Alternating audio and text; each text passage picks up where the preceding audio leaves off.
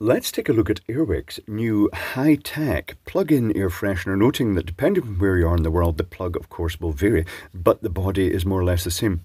It takes these standard Air Wick bottles, and it's interesting to note that I tried the vintagest one I've got, a really old one. I don't even know how old this is.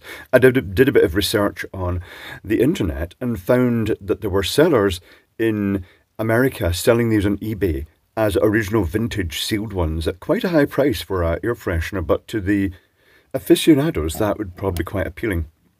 But it is backward compatible, whereas the original air freshener, they physically screwed in the bottles. These ones it just pushes in, and it's got a couple of clips at this either side that holds it.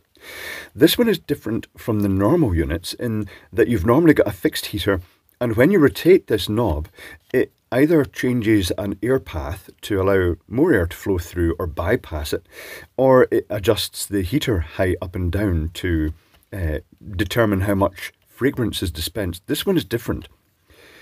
Whereas the traditional unit has a 2-watt heater and you just vary it like that, this one is a 3.6-watt heater apparently, and it seems to cycle on and off.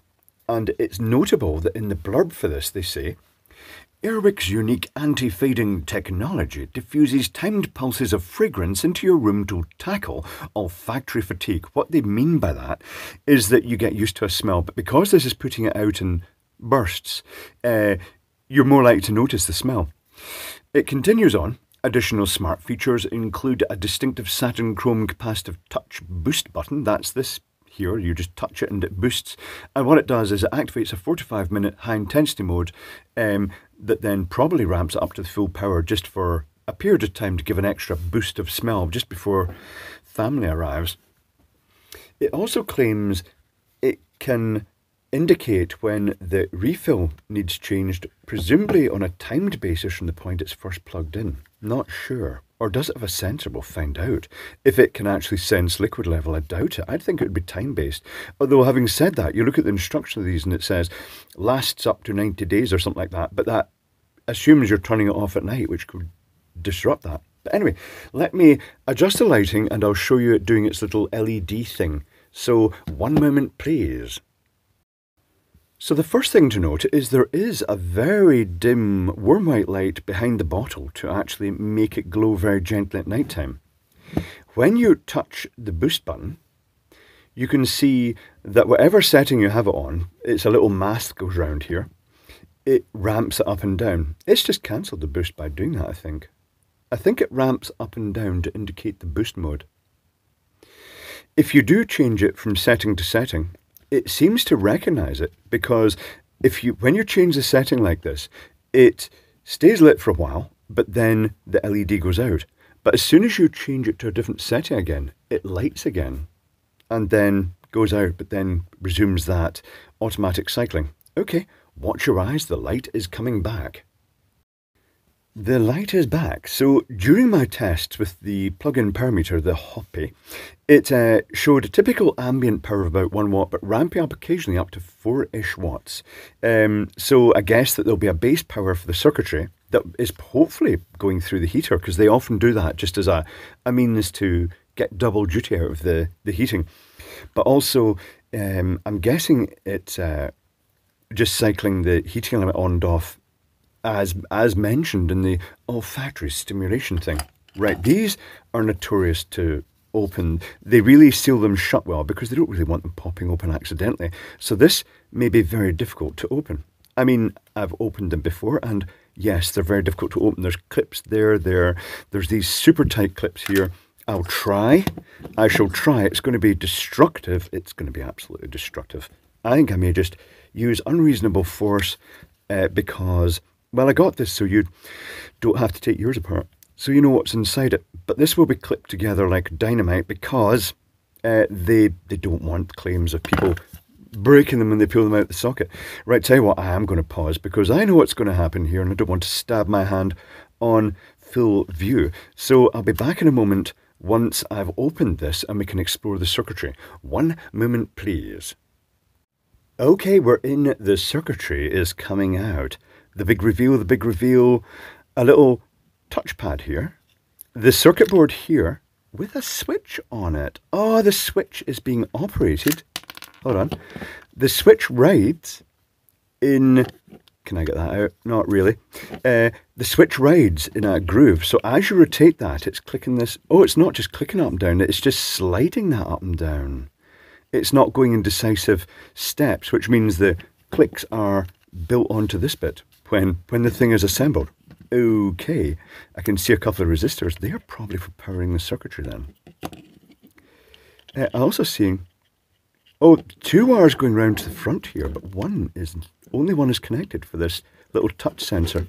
I wonder if they had other function they were going to include, or maybe one is for screening. That's very possible. And here is the heater, which is not coming off easily. Right, tell you what, it's clipped in as well. So let's pop that out. Okay, so it's potted in resin. I'm guessing just a couple of resistors in there, but we'll open it and find out. Right, well, it's time to take a picture of this and analyse the circuitry. There's the other LED. There's a mystery red LED that tells it indicates when you need to change the cartridge. Rightio. I shall take some pictures and we can explore this. One moment, please. Reverse engineering is complete. Let's explore. And the good news is that it's up to the usual standard of Air Wick stuff, which is always quite well designed. Let's zoom down. So things worth mentioning. The circuit board also includes cable routing in it, like strain relief for the cables. That's quite nice. So this side of the circuit board has 2 resistors that are used as part of the power supply to limit the current, a smoothing capacitor, the terminations for the incoming supply, the output to the heater, the 2 wires going out to the touch sensor, and then it turns out this component here is not a slide switch, it's a potentiometer, a 10K potentiometer. If we take a look at the other side of the circuit board, we see a little microcontroller marked FMD. We have the incoming supply here with a couple of things going from that point. There's 2 470k resistors in series going to the input to the microcontroller, suggesting that it's probably using it for timing or phase angle, not phase angle control, but zero crossing point detection most likely. I think it's burst firing the heaters with this little transistor here, a 3D transistor. We saw that in a recent product. So here is the other part where it goes from live. It goes via these 2 diodes in series, and then it feeds one end of the heater and it feeds one end of the resistive dropper. Goes through this resistor, goes back up, down through that resistor, and there's a capacitor and a Zener diode here.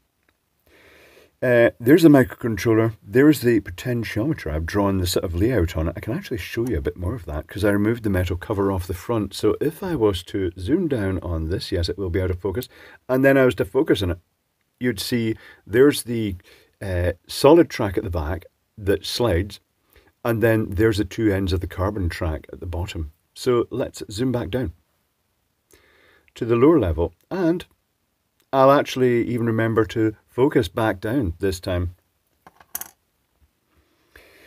The other bits of the circuitry, there are a couple of resistors going out to the touch sensor, which does appear to have a screening wire. There's a little mystery capacitor here. And there are 2 resistors, one for each of the white LED and the red LED, but there's another white LED and a red LED way up off the end. I cropped the circuit board down to make it more visible, but each of those has its own resistor too.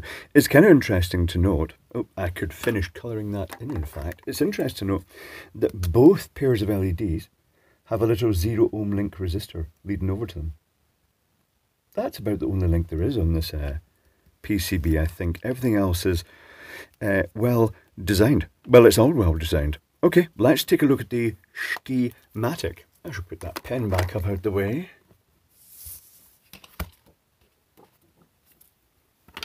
And we'll go over the worthy bits. Well, we'll go over the whole thing, which is worthy. There's the incoming supply, live and neutral. Neutral is common throughout the whole circuit.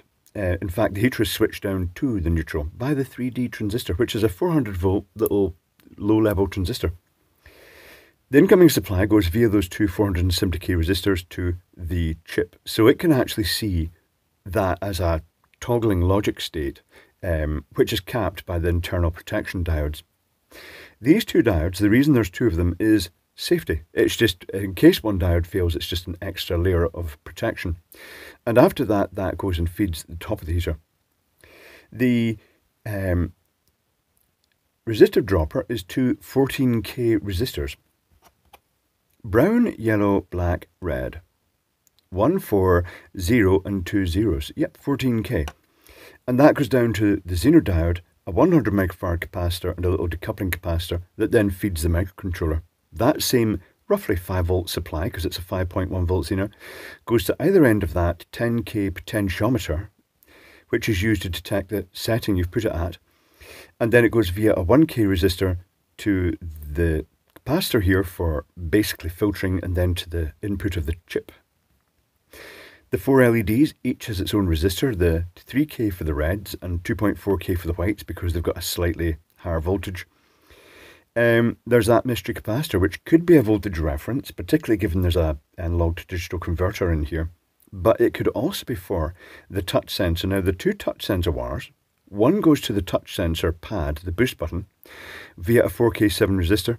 The other goes via 4K7 resistor and just basically runs along and just ends before the pad. It's almost like a little screening antenna. It may just be looking for some differential thing there.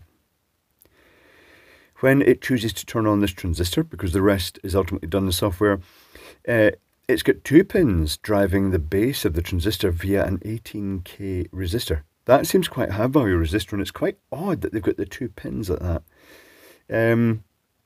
You wouldn't think they'd need really a high current, given it can drive LEDs directly. Very strange. And that turns on the 2 resistors that are potted into this very hard, brittle plastic. I nibbled one side of it open after heating it up by using it itself without any diodes, so it heated up a bit hotter. Then prized it open, and although I damaged the side of one of the resistors, I can see the colour codes are the green and brown are the first 2 stripes. And given the total value is about 10K, that suggests that these are 5.1K resistors, 2 of them in series, potted into heatproof resin in a heatproof plastic and switched by this little transistor. It's all very functional and straightforward. Quite neat. The secret sauce is ultimately, it's in the software, isn't it? How you process that. And I'm guessing, without knowing what that chip is, I'm guessing it probably doesn't have non-volatile memory. Could be wrong, maybe it does.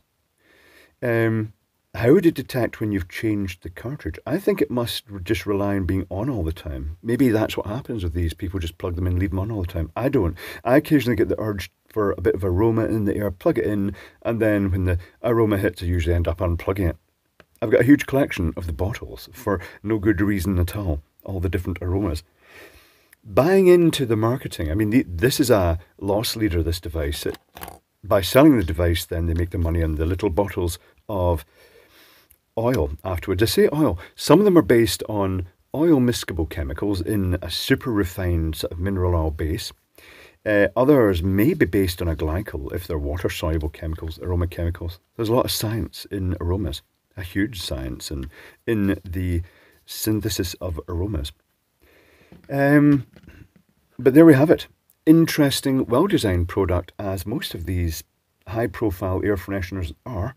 And quite interesting that they use the potentiometer specifically as the level detector. I wonder how they did that. They're just looking for a change in the analog digital converter, because as you rotate this, it basically just slides that little potentiometer up and down. Very clever, very neat design indeed.